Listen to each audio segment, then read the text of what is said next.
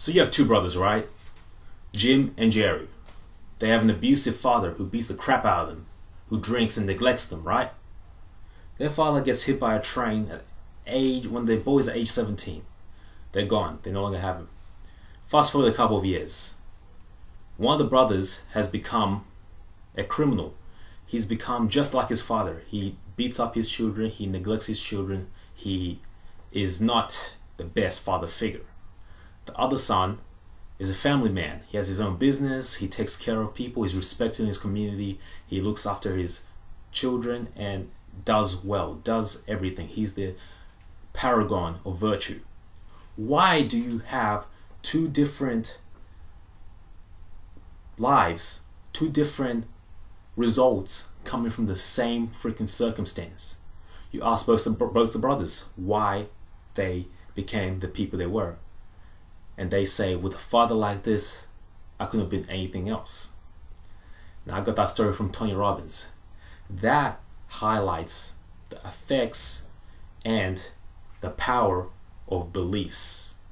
Because these two people had the same circumstances, but they had completely different beliefs and interpretations of those events. Alright, so let's get into it, right? What exactly is a belief? Your belief is your interpretation of certain events and is basically what it means, what you believe to be true. We know that the world we live in is 100% objective. There is neither good or bad, just labels that we put onto things. So your beliefs are exactly the same thing. It's just your interpretation, what you choose to focus on in life, and your beliefs are the reason why you are where you are and not where you want to be. People tend to think that people that are successful, people that do well, it's based off luck. It's based off just pure luck. They won the lottery of life. They're born in privileged circumstances and they do well because of that. What we need to remember is correlation is not causation. A lot of people have been brought up in good circumstances and have done poorly. They become serial killers, or they go Syria and join the fight over there. And then some people are born in piss poor conditions and they rise up and they make something out of themselves. They no longer live in shitty conditions. They've become made men or made women. Now, why do we have these completely different events happening? As we said before, it all stems back to beliefs. So let's try analyze what exactly makes up a belief. What is a belief?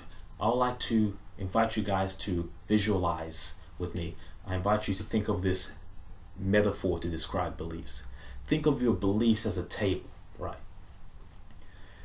At the bottom of the table, you have your legs. These legs are memories or reference points, events that have happened to you that support your belief. At the top of your table is your belief. The more legs you have, the more stable and grounded your belief is. So the more memories you have to support a certain belief, the more stable it is. But here's the thing about memories, it's very selective. Your belief, as I said before, you choose to focus on certain things that make that belief. So let's take an example of if you believe that you're ugly. Perhaps previously when you were younger, your childhood friends called you ugly, or some people at school called you ugly, and you choose to remember that and to focus on that.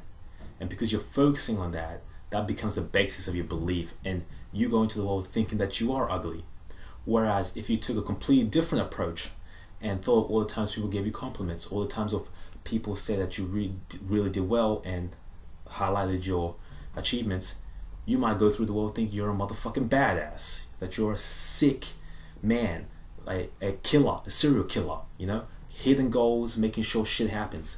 This is the power of beliefs. You think of what you want to focus on and focus on that. Always choose empowering beliefs and choose empowering memories, because we have the ability to choose what we focus on as people. We don't have the ability to choose what happens, but we can choose what we focus on. So if you want to have strong beliefs that empower you, make sure you choose good memories to support you. The reason you want empowering beliefs is because empowering beliefs lead to right actions, and actions, as we always discuss, lead to results. It's only through taking the right actions, necessary actions, day in and day out, that we get what we want, right? If we don't take the right actions, if we have disempowering beliefs, thinking that we're pathetic, worthwhile, worthless, and never going to achieve anything, we're not going to take any actions, and we're not going to get any results. It becomes a self-fulfilling prophecy. It doesn't matter if the belief is right or wrong. Just choose the empowering belief, because that's what's going to cause you to take the action. That's what's going to cause you to get the results, and the results are real. The beliefs are not real. They're just choices you make in your head. Anyway, I hope you guys got some value out of this video. Peace.